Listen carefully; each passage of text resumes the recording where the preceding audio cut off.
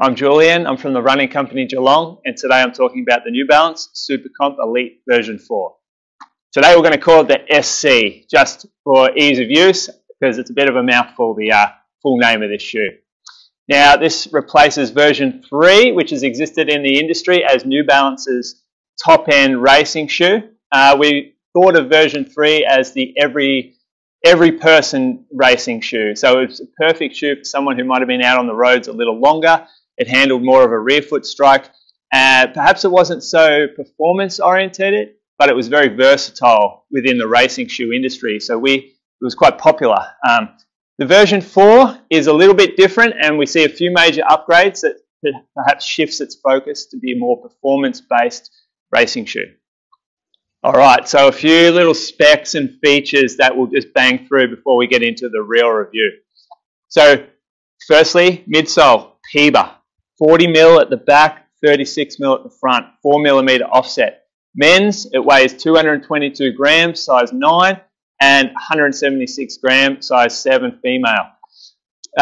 Phantom fit upper, comes in 2 different widths for men. D width and a wide 2E. Only super shoe on the market that comes in a 2E.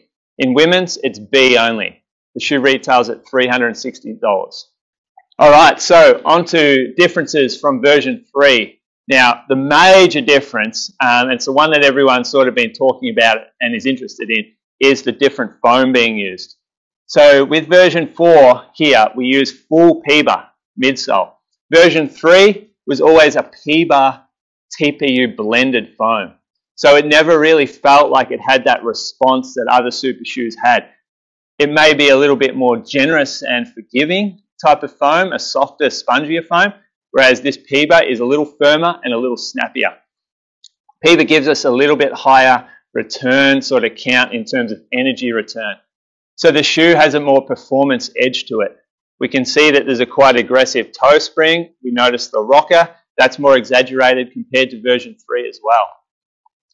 Big change through the upper of the shoe is the use of a phantom fit mesh. So previous version 3, we saw more of a knitted upper, especially around the tongue and around the collar, whereas this new version, mesh upper, it's a stronger type material, which means you'll feel more supported. The vamp area here is quite stiff, so we get a strong lockdown through the midfoot. Quite a big change in the heel collar. Version 3 was like a booty style with a bit of knitted fabric. A few customers, and myself included, had some irritation from that booty rubbing around the ankle area. This model gets rid of that booty, and it should remove that issue for those customers that struggled. It's a relatively firm heel cut, pretty traditional. When we look inside the heel cut, there is no real tab like some of the other shoes that provide security. So some customers may feel some heel slip at the back compared to other shoes.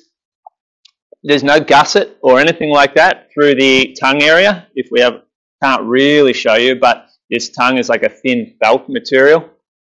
So it's soft, but there could be the chance of the tongue slipping a little. But it probably provides a more adaptable type fit for different arch heights and different foot shapes.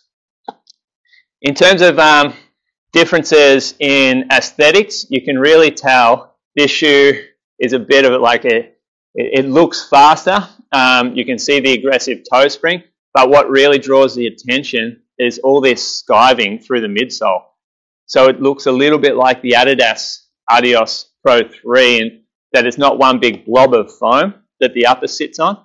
This is actually gone through like a 3D modeling process where the software has looked at the midsole and it's worked out all the areas that we could take foam away without affecting the stability or the performance of the shoe. So we're reducing weight where we don't need it. And it's just slight angles here and there, little bits of shaving, but it does make the shoe look pretty cool. Feel. So how does the shoe differ from version 3? To me, underfoot, it's a lot snappier, so it's firmer. When we look at the midsole geometry and how the shoe is shaped through the forefoot, you can see sort of no real gap through the forefoot. It's a full contact outer sole. However, when we get back through midfoot and back, there's two distinct channels that we have through the rear foot. And this gives a very different feel when we load the shoe from the back to the front.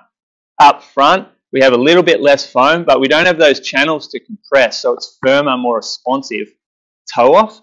Whereas when we're landing through the rear foot, we sink into these channels a little more, making the shoe feel quite soft through the rear foot. The SC Elite version 3, I'll just grab it and show you, the channels went a lot further forward. So we saw quite a distinct sort of difference in how that feels underfoot. This feels firmer through the forefoot. Could be a combination of the geometry of how the foam's set up and also the density of the foam being PIBA, just the capability of the foam to return more energy versus this type foam. But this one here feels softer through the forefoot and firmer in the version 4. What was noticeable to me was this midfoot, the widening of the midfoot platform. So you can see the net of the shoe here has got broader. Now this feels really stable to me through the forefoot. I guess when we look and assess a super shoe, it's easy to take a judgment off 5 minutes running in the shoe at a fast pace. But really, these shoes are designed for someone who's going to be out there a lot longer, running a half marathon, maybe running a full marathon at the back end of an Ironman.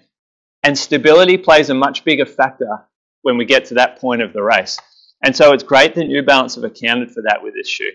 So this width through the forefoot here, to me, gave a really stable feel. I felt really confident when I was running downhill. Although I do feel more softness through the back sort of corners of each shoe, I never felt like I was sinking too far where I felt like I was at risk of sort of any type of either ankle sprain or any of those stirrup tendons working too hard to stabilize the ankle. And that's in contrast to a lot of the super shoes out there where I do feel that at the back end of a marathon I would be struggling in that shoe, especially as I become more rear foot in my foot strike.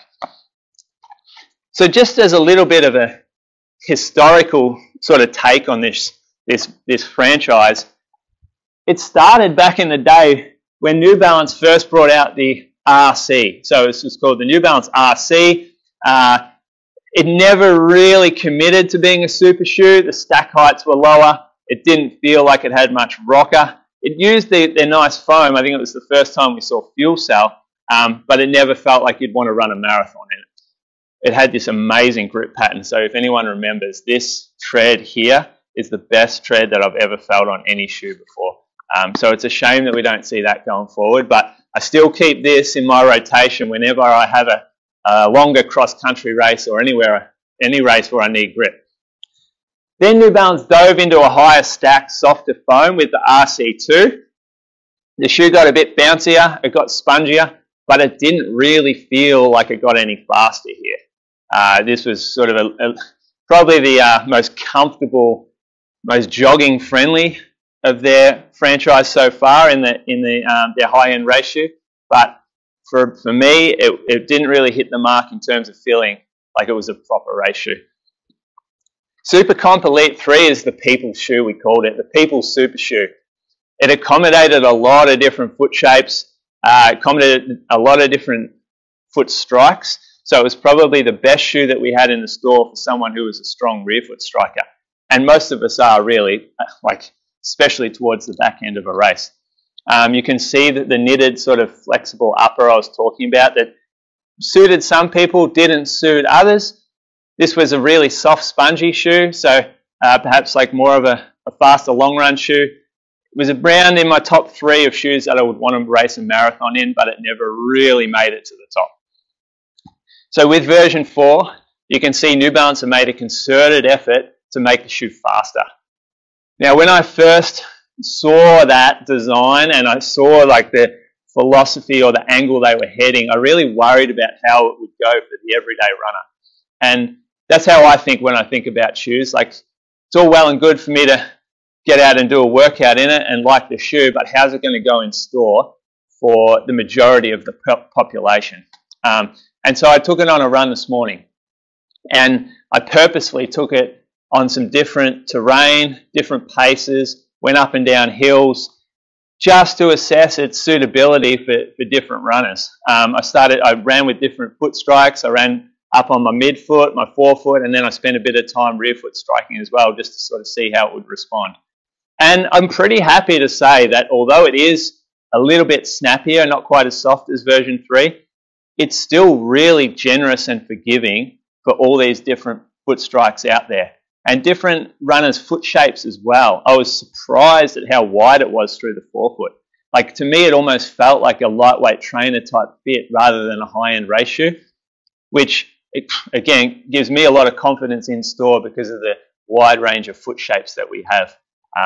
And for someone who's out there 3 hours and longer, I think the shoe should try to fit like a training shoe rather than a racing shoe.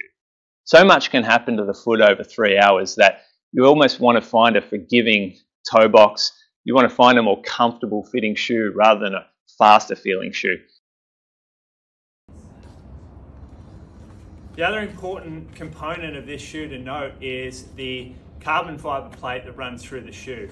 So it's called Energy Arc, New Balance call it that. It basically refers to the shape of their plate.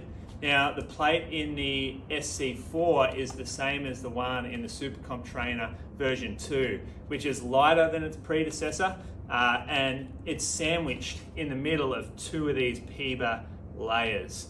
So you do still get that stiffness within the shoe, and you get the feeling of being propelled forward through the geometry of the plate.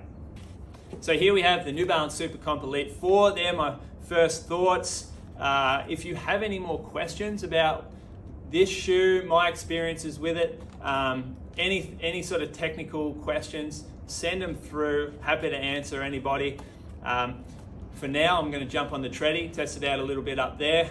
But yeah, thanks for tuning in. And if you like this, we're going to release more longer form videos, so you can subscribe to our YouTube channel or our Instagram.